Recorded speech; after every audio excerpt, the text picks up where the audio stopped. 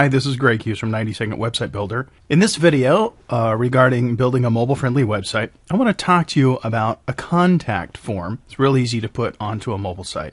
You have to remember, when you're developing for mobile, your audience is a little bit different than people who are sitting at a desktop. A mobile website's capable of doing some things you can't do on a desktop and some things that are the same. You also have to remember, most of the audience of people looking at a website on a mobile phone are usually out and about. They could be riding on a bus or sitting in an airport or riding in a car, hopefully not driving the car, but they're out and about and they're usually looking for something. They can make phone calls, they want to look up an address, a location, they can watch a video, as we saw, and they can even fill out a contact form. They can even fill out a form, click a button, and submit their information, and therefore land on some other web page that you've designed for them to get information. So a contact form is a perfectly appropriate thing to build into a mobile site. And with 90 Second Website Builder, it's really easy. And because I've built some templates with contact forms in them, it's even easier. Here's how it works. First of all, you have to understand how a form works. When you build a form in 90 Second Website Builder, you use the form controls. And we have a little thing here called the form area for building a form. And I'm going to build another form here on the side just to show you. I've already got one built, obviously, in the template, but I want to show you how that works. So if I was going to build a form from scratch, I'd drag this tool out here, and I would have a form area. It's empty, but it's ready to be filled with form objects. So, I might want to put in a text area where somebody would fill in their name, and I might want to put in another text area where somebody would fill in their phone number, etc. I can also put in a text field that allows me to label this and format it that way. I can even put in the submit button where I want that, and therefore continue building my form. What's happening here, what's important, is all of these objects that I put inside this gray area are all part of the same group, all part of the same form, and behind the scenes they're all handled by the same script because they're in this group.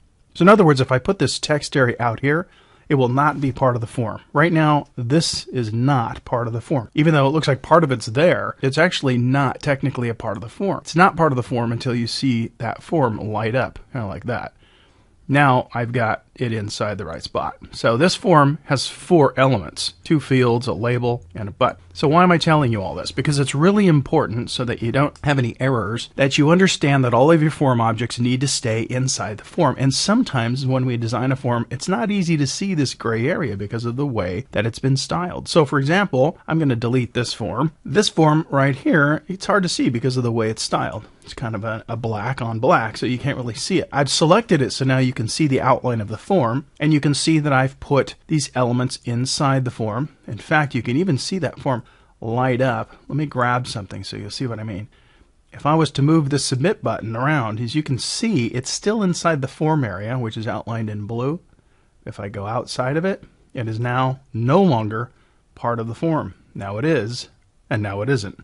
I'm telling you that because you should be able to edit these form areas, add other text boxes and labels if you want to, and you should know that everything needs to stay inside that form area. On one hand, the form itself is an object that's all one, see? And yet it also has several independent objects that can all be moved around. And the reason I point this out is because we're taking this form object and we're putting it into the jQuery accordion. Now remember, when you put something in the jQuery accordion, it has to be inside this area for it to work. So if I take this form object and I go like this, it's still not in the right spot. Not only visually, but technically it's not in the right spot because you can see it hasn't lit up yet. Watch what happens when I get it in. Okay, now it's in the right spot. We know it is because of the blue outline that just popped up. If I leave it, now it's out, now it's in, now it's out. That's just really important when it comes to formatting and laying out the form. So here's the form object, which is inside the jQuery. Here's one of the objects of the form, which is now inside the form. Here it's outside the form, inside the form. Okay?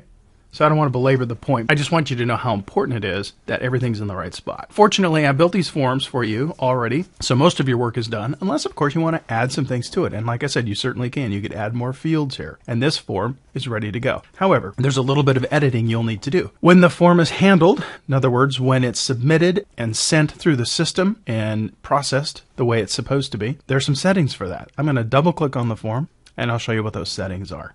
They're very simple. First, the form has a name, and the name can be whatever you want to call it. No one will ever see this. This is just for programming purposes if you ever want to look at the code. So you can call it my form or leave it whatever it is. It really doesn't matter. What's really important is that this box is checked, and on the templates, all these forms are pre-built, so this box will be checked. The most important thing for you to know is that this email address is going to be the email address you want the information in this form sent to. So in other words, this would be your email address as the website owner. So when somebody fills out this form, you want to receive an email from them. And so this is the address you want this form information to come to. When you get that email, there'll be a subject line, and that will go here. So this is the subject line you will read. You might even put in here as a flag to yourself, form from mobile website, so you'll know what the email is all about.